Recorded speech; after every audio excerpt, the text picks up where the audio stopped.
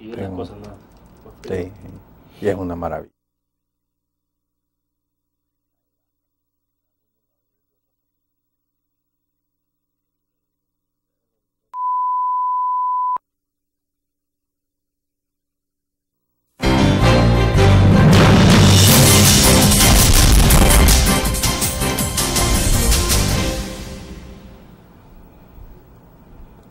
Buenos días, miércoles 30 de junio de 2010. Gracias por estar con nosotros en la entrevista en línea. Estamos transmitiendo en tiempo real desde la sala de redacción de la prensa gráfica.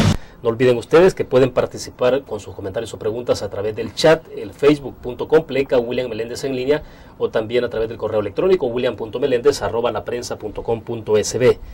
El presidente de la República ha confirmado que enviará al Parlamento en las próximas horas una nueva normativa que criminaliza la pertenencia a las pandillas o las maras, así como una reforma adicional al código procesal penal.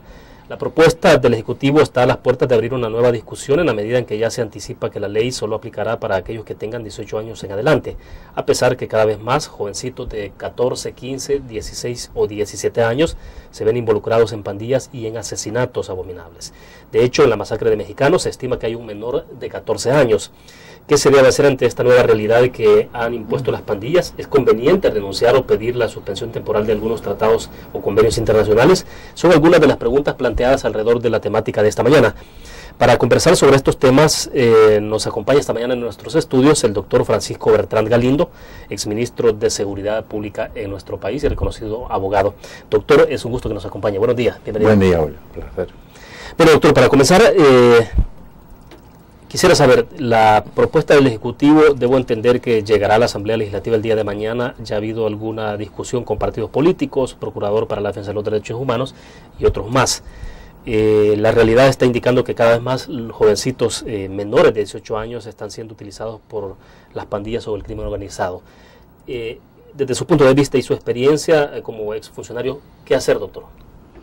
Bueno, creo que son varias cosas. Uno, lo que ya dijo el presidente, una ley que penalice la pertenencia a este tipo de, digamos, organización delincuencial como la mara o la pandilla.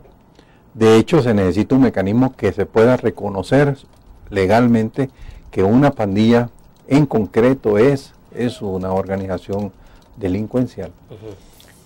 Y me parece que probablemente debería hacerse también una revisión similar para acompañar a esta ley, que obviamente va a ser solo para los mayores de edad según se ha publicado, pero debería haber una reforma en el mismo sentido, adecuada por supuesto, para los jóvenes, porque hay que reconocer que la pandilla es de jóvenes, hay algunos adultos, pero realmente la estructura general de la pandilla incluye tanto menores de edad como mayores de edad, y ambos tienen características de ser delincuentes. Entonces, penalizar solo la pertenencia a los mayores, si bien es cierto va a tener un efecto, puede tener hasta un efecto perverso sobre los menores. Es decir, los menores miembros de la pandilla van a tender a ser, digamos, actores de sujetos más peligrosos, de delitos más peligrosos. Es decir, ya no solo van a ser los encargados de llevar la pequeña droga, sino que probablemente van a ser sicarios, van a ser ya miembros más activos en delitos más peligrosos. Ahora, de hecho, en los crímenes que hemos estado observando y en las situaciones de violencia, cada vez más se está utilizando más a menores. Hoy, ¿cree usted que, digamos, si se establece que la ley va a criminalizar entonces a quienes pertenecen a pandillas mayores de 18 años, cree usted entonces que estas estructuras o los mayores de edad entonces se vean tentados a utilizar con más frecuencia a los jóvenes? Exactamente. Lo que va a suceder es que los menores, en lugar de verse protegidos por una legislación que los segmenta de la manera que se está planteando, la tendencia va a ser a criminalizar más al menor miembro de la mara. Entonces creo que ese es un hecho peligroso, y lo sensato sería hacer una reforma equivalente en la legislación del menor. ¿De qué manera? Por ejemplo, la ley del menor infractor habría que reformarla. Sí, yo creo que hay que considerar, ya sea como un mecanismo de peligrosidad para el menor o como un mecanismo delincuencial, el hecho de que el menor forme parte de estas pandillas. decir, obviamente con una pena diferente, con una forma de cumplir la sentencia distinta, manejado por jueces distintos, pero no igualar la situación de sanción en cuanto a la pertenencia entre el menor y los adultos es un gran riesgo.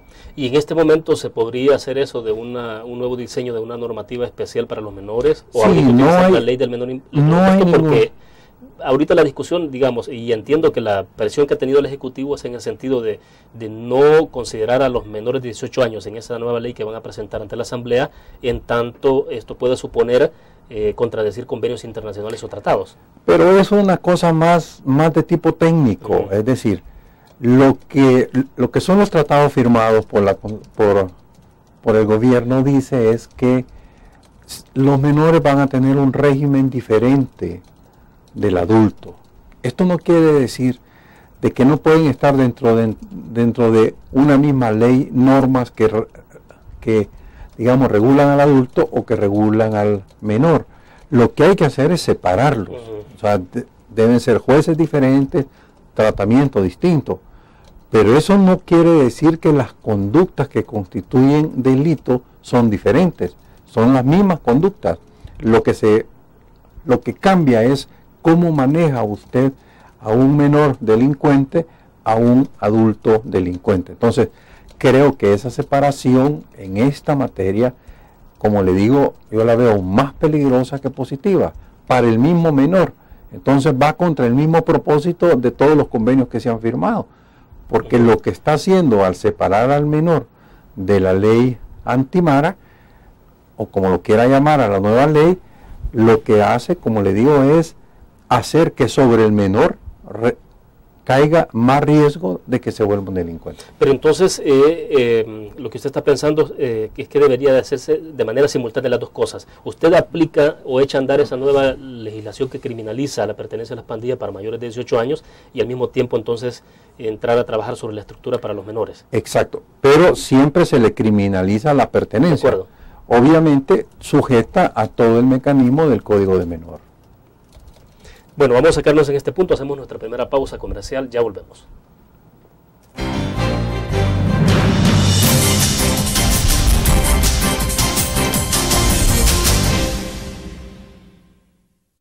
Todos los días salimos a dar lo mejor de nosotros, salimos a dejar el corazón en el trabajo.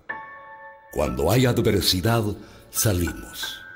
Cuando no sale el sol, salimos. Así somos los salvadoreños. Ponemos el alma en todo lo que hacemos. Y esta vez también saldremos. Porque saliendo a trabajar es que se sale adelante. ¿Sabías que cada bolsa plástica que tiras a la calle demora más de 400 años en deshacerse? Y si no paramos ahora, el plástico terminará por asfixiarnos. Por eso, el azúcar salvadoreña ha cambiado todos sus empaques por plásticos Oxo biodegradables que solo demoran 5 años en deshacerse. Una iniciativa para beneficio de nuestro medio ambiente y de todos los salvadoreños.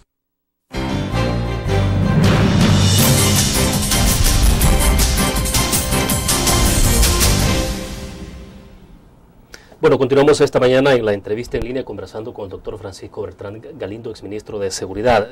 Bueno, ya nos están llegando interrogantes a través del chat y el Facebook, doctor, que me gustaría leerlos y los voy a ir evacuando en el transcurso de la entrevista. Pero quiero que puntualicemos bien entonces, para quedar claros y digamos y que nuestros cibernautas vayan entendiendo cómo es esta situación. Entonces, si usted tiene temor de que, y hablamos eso en el corte, de que perfecto, la ley está de acuerdo que se criminalice a las pandillas, eso es un hecho. Pero lo que usted anticipa es la posibilidad entonces de que en la medida en que se entre con esta normativa, si no se revisa la de los menores se vayan a ver más, digamos, no sé si que sería la palabra correcta, presionados por los adultos que son involucrados en el crimen a que participen. En acciones de criminalidad. Entonces, lo que creo que hay que tratar es de garantizar y defender al menor, y para eso hay que darle el mismo tratamiento punitivo en el sentido de que la pertenencia a la mara es un delito, solo que a los menores manejado como los menores y a los mayores como los mayores. Ayer tuve a Ana Guadalupe Martínez, secretaria adjunta del PSE, en la entrevista, doctor, y hablamos de este tema, y ella más bien recomendaba abrir un debate serio, decía, sobre los tratados y las convenciones para determinar qué poder hacer, porque la idea, decía, es que no es que se vaya a pensar de que se quiere volver a las cavernas al comenzar a pensar sobre los tratados o los convenios internacionales que en este momento inhiben al Estado a dar una respuesta contundente a través de las normativas, porque decía ella que es conveniente que los menores de 14 también entren dentro de esa categoría de criminalización de pertenencia a la pandilla. Pero bueno, eso choca con la Convención de los Derechos del Niño y otros tratados internacionales. No choca entonces, pero pensado como usted lo está planteando, ¿no? Lo que pasa es que la visualización de la convención creo que es muy limitada, cuando realmente permite varias cosas, es decir, los estados no pueden renunciar a su propia política. Lo que hay son principios fundamentales que son obvios, es decir, al menor hay que reconocerle su condición de niño y hay que manejarlo comprendiendo que su psiquis todavía no se ha desarrollado por completo. Pero esto no quiere decir que usted como gobierno renuncia a penalizar conductas que son realmente peligrosas para la sociedad y para el mismo menor. Entonces, hay varios artículos de la Convención que le dan los derechos a los estados para tomar medidas en este sentido. Lo que sí pide la Convención es que se comprenda que está manejando algo de un menor y no de un mayor. Entonces, lo que es una forma distinta de tratarlo, pero no es que no lo puede penalizar. Entonces, lo que creo que hay que poner en claro acá es eso. Entonces, yo no le voy a dar a un menor delincuente el mismo tratamiento que a un mayor delincuente. Pero eso bajo ningún punto de vista quiere decir que el menor delincuente es impune y que el mayor no lo es. Entonces, en el tema de la pandilla, por la característica muy básica, que son pandillas de jóvenes, no se puede dejar fuera el hecho de que la pertenencia de un menor a una pandilla no es un hecho delincuencial. Eso sería gravísimo. Perfecto. Quiero leerle algunos comentarios que nos llegan a través, o preguntas a través del chat, y también voy a leer algunos del Facebook. Dice Heriberto Aguilar de Los Ángeles, nos está escribiendo. Dice si es correcta la propuesta de servicio militar obligatorio para jóvenes pandilleros mayores de 16 años. Esa es una pregunta puntual. La otra, Xiomara Reséndiz de San Salvador, como exministro, ¿qué opina de la creación de un comando militar antipandillas y la aplicación de tecnología para el control? Bueno, ahí se cortó la idea, pero la parte anterior creo que está clara. Sara Melara de San Francisco, California, a su juicio, ¿qué tipo de ley se necesita contra las pandillas? Elías Martínez de Antiguo Cucatlán, ¿qué puede hacer la población sin tomar la justicia en sus manos para contrarrestar los crímenes hechos por las pandillas? La participación ciudadana, es interesante este punto. Y Julieta Hernández de San Salvador, señor exministro, dice, sabemos que se necesita discusión, debate y acuerdos, pero ¿cuántos más tienen que morir para encarcelar a estos delincuentes? Bueno, le dejo plantear las interrogantes, doctor. Bueno, digamos que el punto es fundamental. Hay que reconocer que estamos frente a un fenómeno que ha excedido en mucho lo que es la capacidad y las líneas normales legislativas y las líneas operativas a nivel de seguridad pública. Eso hay que reconocerlo así. Creo que el incidente que se ha dado ha servido como resorte para esta discusión que por primera vez yo veo que ya hay una actitud de todas las fuerzas políticas de desideologizar el tema. Ojalá que esas muertes que son tan terribles puedan servir para eso. Ahora, en la medida que eso se haga, entonces se abren otras opciones. Por ejemplo, hay que abrir canales para que aquellos que se quieran salir de las maras lo puedan hacer. Probablemente un poco como se manejaron en Colombia las situaciones de los guerrilleros y de los miembros de la FARC. También las defensas civiles, es decir, se les ponen ciertas condiciones a partir de las cuales el Estado los protege, ¿verdad? Pero tienen que declarar que renuncian, se sujetan a otra serie de trámites y si han cometido delitos, pues cumplen los delitos. Es decir, se pueden hacer cosas de esas. Yo comprendo que hay menores que quieren salirse, pero no se pueden salir porque la estructura delincuencial, hay una especie como de voto de silencio. Entonces, todo eso hay que comprenderlo y hay que manejarlo.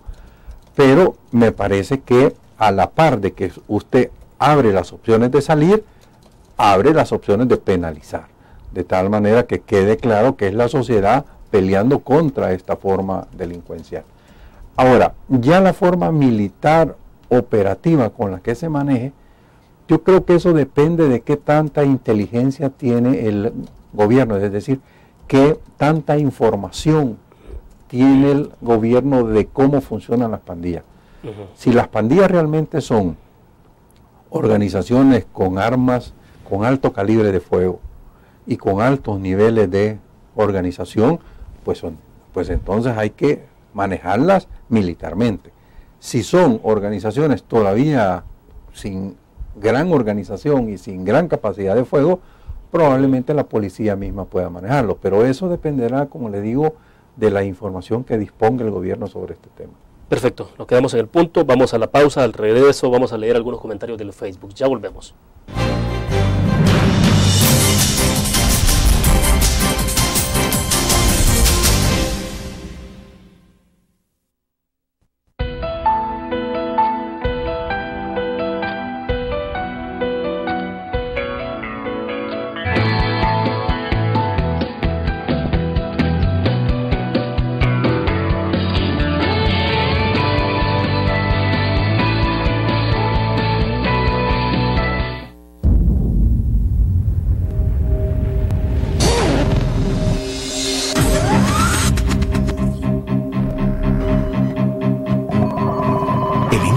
Estrategia financiera desde los negocios y la actividad económica hacia toda Centroamérica.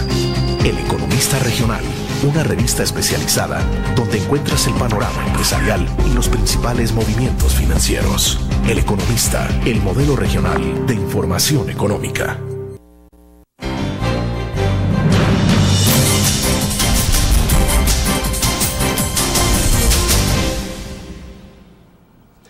Estamos conversando con el doctor Francisco Bertrand Galindo. Doctor, hicimos dos preguntas puntuales en el Facebook y le voy a leer un poco los comentarios y también las reacciones que hemos encontrado de las personas que nos siguen a través del Facebook. Dice, la pregunta que hicimos, ¿está de acuerdo usted que se criminalice la pertenencia a una pandilla a través de una ley especial? ¿Recomendaría que el país renuncie a tratados internacionales o convenios para incluir a los menores de 14 años que son miembros de pandillas?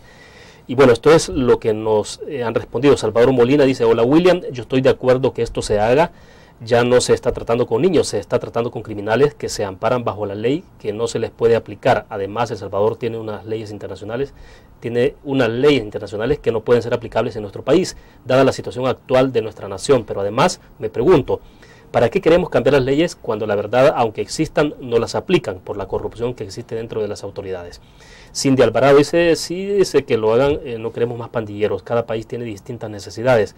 Conrado Batres, eso es lo mejor, dice, ellos ya no piensan como niños, sino como criminales asesinos. A ellos no les tiembla la mano para matar, ¿por qué al Estado le tiene que temblar la mano para meterlos presos? Si ellos no perdonan a nadie, ellos a veces actúan peor que un adulto. Daniel Osvaldo Sifonte, desde Canadá, buenos días, dice, yo estoy de acuerdo en penalizar la pertenencia a las pandillas. Además, si El Salvador tiene que renunciar a tratados internacionales, que lo haga, pues hay que ver el beneficio de la nación por sobre otras legislaciones. Declarando estado de calamidad podría hacerse redadas de marosos en todo el país y hay que ponerlos a reparar las calles del país. Si no trabajan, no hay comida. Saludos. Y quiero cerrar con Selvin Fermán, dice, desde el periodo presidencial de Paco Flores se tuvo que hacer eso, pero el FMLN no dejó, así que estas son las consecuencias que se están sufriendo hoy. Claro que se debe renunciar a los tratados que sean necesarios y criminalizar a dichos grupos como tal. La cultura del salvajismo salvadoreño no permite leyes como las que tenemos actualmente. Saludos William y te felicito por tu entrevista. Sigue adelante. Bueno, me quedo hasta ahí porque tenemos otros comentarios. Doctor, ¿qué opina de esto? Bueno, yo creo que hay varios puntos relevantes. Primero, que hay una clara conciencia que hay que penalizar a la Mara y a la pandilla como una organización delincuencial. Eso es una necesidad fundamental, hay que hacerlo. Ahora, que eso implique que haya que renunciar a tratados y convenios, habría que revisarlo. Si fuera necesario, habrá que hacerlo. Mi percepción es que no, que hay suficiente margen para poder hacerlo. Especialmente hoy que hay un acuerdo político uniforme de todas las fuerzas del país, que eso es vital. Sin ese acuerdo, por eso es que falló el anterior intento. Pero hoy que hay un acuerdo, creo que esto puede caminar mejor. Ahora, Alguien ahí mencionó algo que me parece que sí es relevante rescatar, y es que usted puede cambiar las leyes, puede hacer las mejores leyes, adecuarlas a todo lo que usted quiera, pero si el sistema es ineficaz, si el sistema no hace su parte, y cuando digo el sistema hablo de la policía, hablo de la fiscalía, hablo de los jueces, si cada quien no hace lo que le toca hacer, entonces por más leyes que usted haga, siempre va a tener el mismo problema.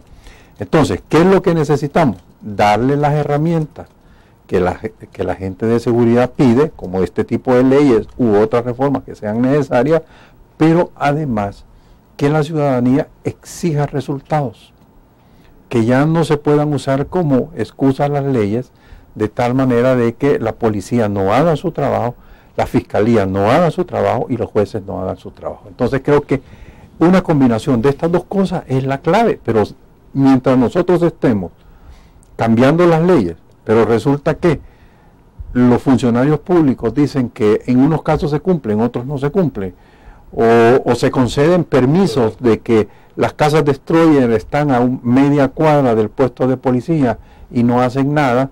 Entonces, mientras esa actitud psicológica persista, esto no va a funcionar por mucha ley que cambie. Bueno, platicamos el pasado lunes con el fiscal general de la República, estuvo con nosotros acá en esta entrevista, doctor, y él nos decía, bueno, él pidió, por ejemplo, refuerzo presupuestario, tiene asignado cerca de 32 millones de dólares en este momento, pero él pedía más, pidió que le dieran chance para poder contratar a 100 nuevos fiscales en aquel momento, solo le permitieron para 26, es decir, tampoco se puede estar trabajando de esa manera, o sea, aún teniendo esta normativa, y más ahora que se va a criminalizar la pertenencia a la pandilla. Claro, no, yo definitivamente, y eso lo he dicho públicamente en varios foros, la fiscalía es la rótula del sistema, es la que une la pierna con la antepierna del sistema judicial. Es el que toma lo que hace la policía, le da forma jurídica y lo presenta ante los jueces. Entonces, si la fiscalía falla, falla todo el sistema, ¿verdad? Porque no tiene la capacidad de fijarle los estándares técnicos a la policía, ni tiene la capacidad de plantear los argumentos sólidos ante los jueces. Entonces, la fiscalía es un punto que hay que cuidar y nadie habla sobre eso. El otro tema que me parece relevante es la discusión de la investigación del delito, porque allí hay una confusión conceptual de que quien dirige la investigación, la Constitución da la sensación que el responsable es la fiscalía, pero después dice con apoyo de la policía. Y esa relación fiscalía-policía ha tenido graves problemas en el pasado, entiendo que todavía subsisten. Entonces, ese es un área que hay que trabajar. ¿Dónde están los detectives? ¿A quién pertenecen los detectives? ¿Quién maneja la escena del crimen? Etcétera. Entonces, hay una serie de temas técnicos que hay que resolver. Hay una oficina importante que se ha desactivado desde hace como 4 o 5 años, y es una lástima, que es la Comisión Coordinadora del Sector Justicia. Ahí está el fiscal, el ministro de Seguridad, el presidente de la Corte, el presidente del Tribunal, del Consejo Nacional de la Judicatura, y está del Procurador. Entonces, ese es un foro adecuado para discutir todo esto. O sea, ¿dónde se fijan los recursos? ¿Dónde necesita más recursos? Desafortunadamente, hasta donde yo sé, hace como 4 años que eso no funciona bien. Y es una lástima. Eso hay que rescatarlo porque, como le digo, usted puede dar miles de reformas, pero mientras esto no camine bien, mientras no hay el recurso y la actitud política y psicológica de todos los operadores del sector, entonces esto no va a caminar. Perfecto, debo hacer en este momento otra pausa. Cuando regresemos hablemos un poco de dos cosas, de los tribunales. En el caso de los jueces también hay un poco de preocupación sobre los jueces, qué hacen los jueces, cómo resuelven los jueces, si están apegados a derecho, si tienen demasiada discreción a la hora de tomar decisiones, y lo de la participación de la gente, que la gente dice, ¿qué podemos hacer como sociedad? Que creo que es un punto importante. Vamos a la pausa, volvemos.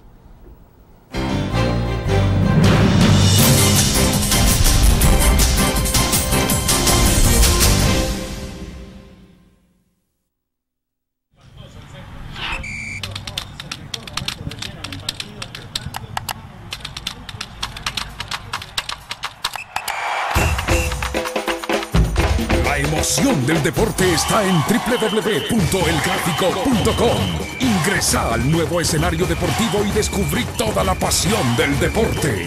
Fotos, videos, fichas y resultados de las mejores ligas del mundo. Elgráfico.com. Conectados por deporte. Blur. La revista más innovadora y moderna de todos los tiempos. Única en su estilo, creativa. Un espacio exclusivo y reservado de entretenimiento y diversión, llevada al máximo. Blur. Time Out, Movie, lo mejor de la cartelera. Art. Shopping, la guía de la moda. Go, viajes cortos fuera de la ciudad. Blur.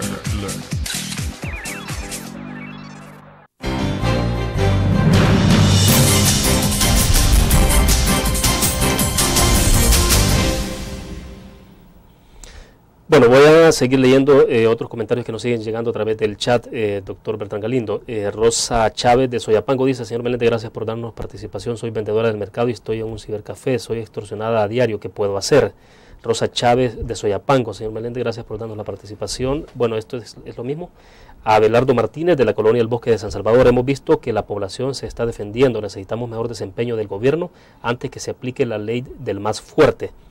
Miguel Aispuro dice de Oklahoma: tuve que salir del país y soy asilado político. Las pandillas me obligaron a irme. Mi familia fue extorsionada hace meses y secuestrada. Blasidia Vázquez de San Vicente: tengo un hijo pandillero. ¿Dónde puedo acudir para su rehabilitación antes que cometa crímenes? Su nombre es Oscar, dice, y tiene 14 años.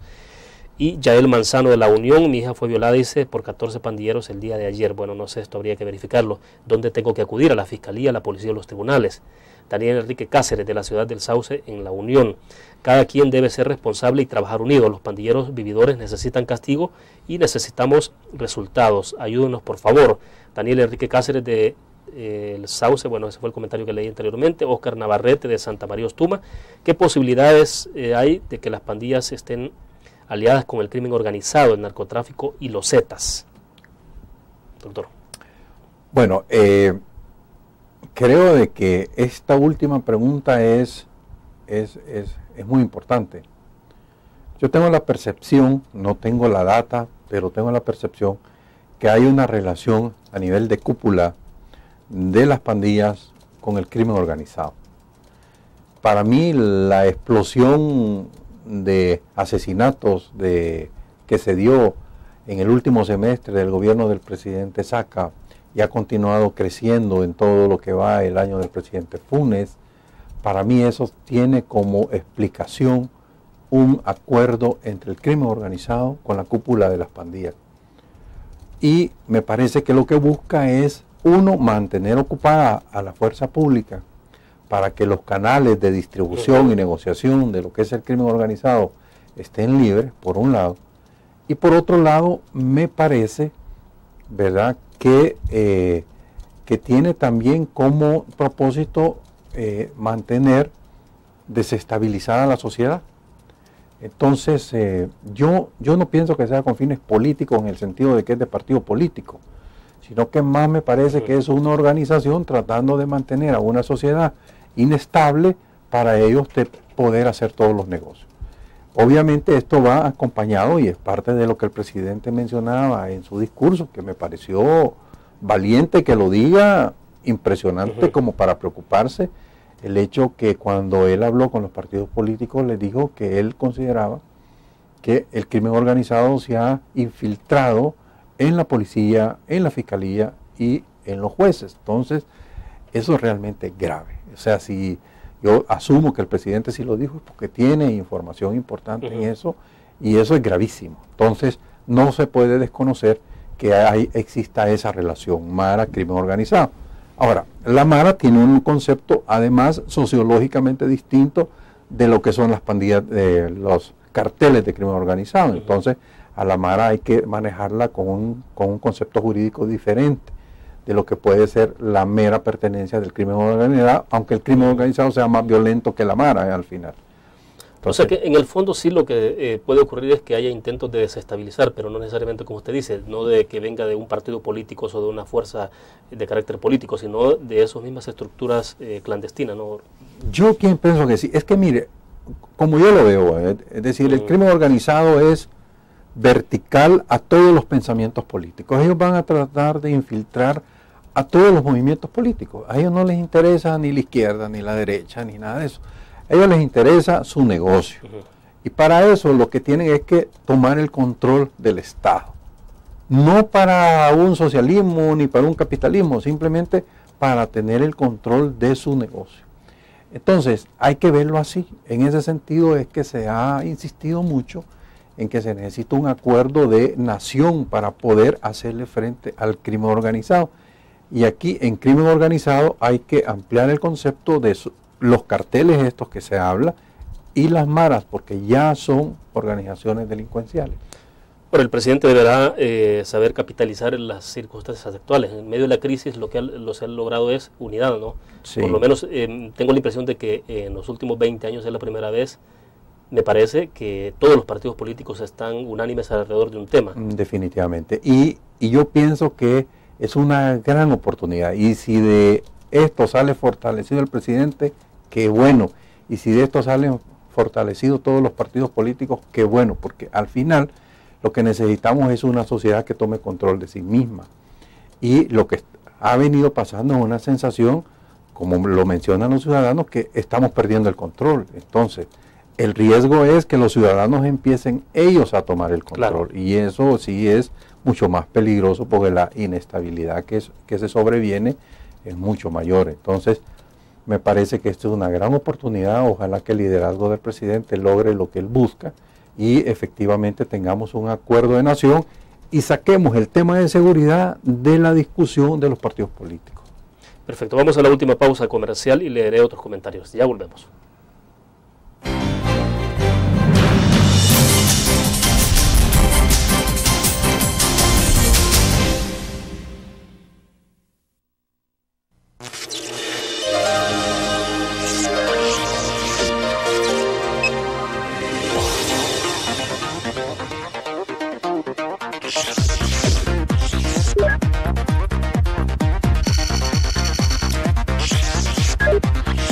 Estimulamos tus sentidos para que leas, veas, escuches e interactúes con la verdad. LPG Multimedia.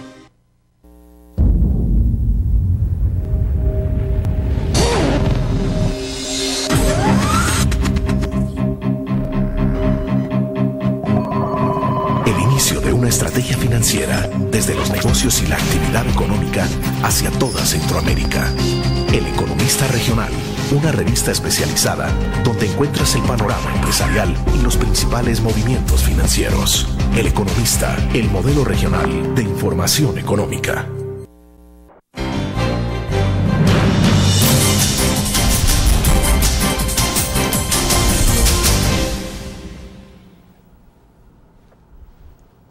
Bien, estamos al cierre de la entrevista en línea. Está con nosotros esta mañana en nuestros estudios el doctor Francisco Bertrand Galindo. Quiero leer otros comentarios o preguntas a través del chat. Dice Wilfredo Armando Chavarría de San Miguel: pienso que la propuesta de mandar a los mareros a los cuarteles es aceptable, ya que son criminales que necesitan disciplina militar. Y Laura Zambrano de La Libertad dice: ya no aguantamos esta inseguridad. Funes prometió seguridad y combate al crimen. Pienso que Ávila estuviera haciendo un mejor trabajo. Bueno, es que también tuvimos a Rodrigo Ávila la semana anterior hablando de este tema, doctor. Y luego lo que nos dice Roberto José Gavidia: a nadie de nosotros nos dan de comer los tratados internacionales. Esto en referencia a la pregunta que colgamos en el Facebook. Comemos gracias al sacrificio de gente que trabaja 8 o más horas diarias, tales como los honorables amigos que opinan en este espacio. ¿De qué nos sirve ser considerados por europeos que viven otra realidad? A todo orgullo somos pipiles y lastimosamente necesitamos leyes y penas para aquellos pipiles que se apartan del buen camino. Ya basta de codearnos con españoles de español exquisito, dice él. Bueno, doctor. Bueno, sí, yo creo que el tema internacional hay que verlo, y creo que la actitud sana es un poco eso, ¿no? Si es necesario separarnos de ciertas líneas internacionales, en la medida que el acuerdo sea de Estado, creo que lo podemos hacer sin ningún problema. Habrá alguna protesta por algún lado, pero no creo que eso nos dé mayor problema. Ahora, eso en la medida que fuera necesario, porque, insisto, a mí me parece que mucho de la discusión es artificial, es decir, creo que los tratados dan suficiente margen para poder hacer mucho dentro de ellos, sin tener que meternos a pelear con esta gente. Pero si fuera necesario, hay que hacerlo. Es decir, tampoco creo que nos tenemos que cerrar en este tema. Entonces, y sí yo creo que hay como una valoración importante del hecho de que finalmente hay un acuerdo político. Yo quiero rescatar eso, porque ese acuerdo ha sido imposible en los últimos 20 años. Cada vez que se planteaba una discusión de temas de seguridad con leyes aparentemente más represivas, inmediatamente había una reacción de todo un movimiento político contrario que decía que eso era violador de los derechos humanos, la Constitución, etcétera. Creo que por primera vez hay esa gran oportunidad y yo realmente confío que el presidente le pueda sacar el provecho con su liderazgo. Yo no simpatizo de la fuerza política que él es, pero él es el presidente y yo creo que hay que respaldarlo en un esfuerzo de esta magnitud. Ahora, la participación de la ciudadanía, ¿en qué niveles? ¿Cómo debería ser?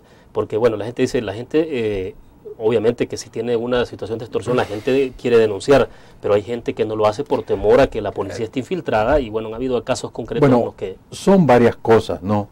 Primero, en la parte esta de los delitos de extorsión y todo eso, creo que es importante que la policía tome el mensaje de que hay que restituir ciertas instancias. Creo que Ana Guadalupe los mencionaba en su entrevista de ayer, que hay que reponer ciertas relaciones que existían entre los ciudadanos y la policía en el manejo de este tipo de crimen como los secuestros y las extorsiones.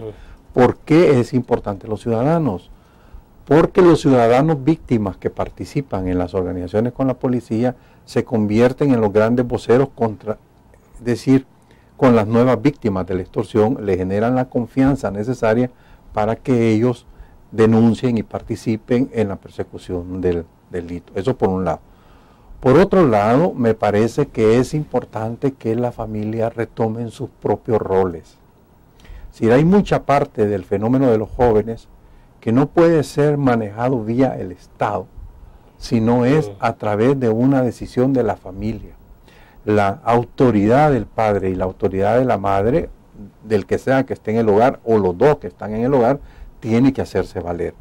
Ahora, si la madre ya perdió control de su hijo, lo que tiene que hacer es buscar ayuda, ya sea en el Consejo Nacional de Seguridad Pública o en las organizaciones no gubernamentales que están apoyando a los menores, de tal manera de poder sacarlo de la organización. Es decir, ese es un elemento crítico, porque una vez entra y una vez pasa todo el proceso de criminalización al que se someten estos muchachos, a partir de ahí va a ser muy difícil sacarlo.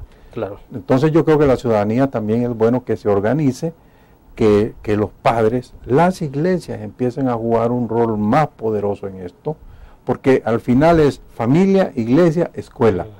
El vínculo más importante para prevenir a estas poblaciones en riesgo, que son los menores de 8 años, 10 años, 12 años, ¿no? Ya una vez pasan para allá, pues ya son delincuentes, habrá que darle otro tratamiento.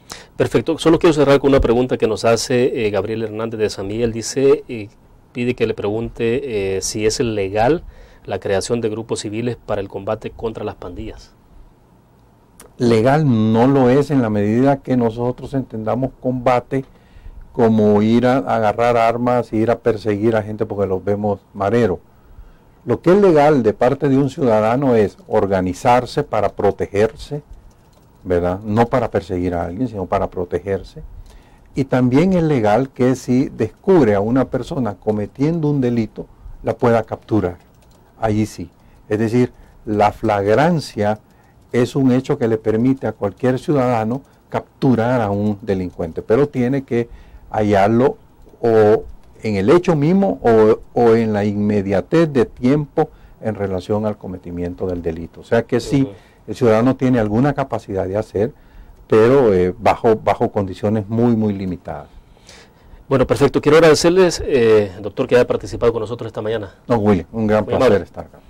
Bien, terminamos así la entrevista en línea de esta mañana. Le invito a que nos acompañe mañana. Estaremos hablando de la relación de nuestro país con la Unión Europea, tratados, convenios, cooperación internacional, alrededor también del acuerdo de asociación que se firmó recientemente. Estará con nosotros el jefe de la representación de la Unión Europea para nuestro país, Stefano Gatto, hablando sobre estos temas. Nos vemos mañana, 8:15 de la mañana. Buenos días.